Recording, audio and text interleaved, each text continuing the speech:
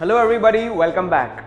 With the advent of dental technology today, we have been able to adopt a completely bladeless approach to dental surgery. You guessed it right, we are talking about a dental laser.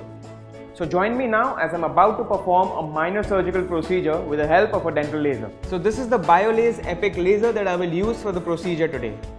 This is quite a portable console and it comes with this autoclavable handpiece. This handpiece will fit in like this. It is important to take care that the cord does not bend at a sharp angle. That may damage the fiber inside. It also comes with this wireless foot control. You also have an initiation kit which is used to activate or initiate the laser tip. These are the tips which may be used for the procedure. These are basically 3 different color-coded tips having various applications.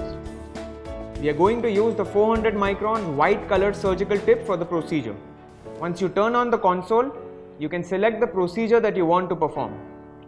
Since I will be performing an operculectomy, I will use the excision option here. Now, irrespective of what laser you use, the procedure basically remains the same.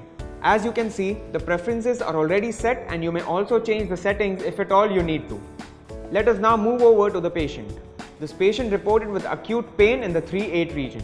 You can see the hypertrophic soft tissue due to which the patient had a lot of food lodgement and inflammation. I shall first anesthetize the patient using some lignocaine with a 30 gauge needle. Once the patient is numb, I will get the laser ready. My assistant has already applied a protective film onto the screen to prevent any contamination. It's also very important to have safety glasses on for the patient as well as the operator. The settings are ready and now we need to activate or initiate the tip before we start. The laser is now ready to be used. As you can see, I am holding on to the hypertrophic tissue while I use gentle back and forth movements to cut through the tissue. Also notice that I am deliberately creating some tension so that I can cut through easily. You can see that there is no bleeding and that, according to me, is the most important factor.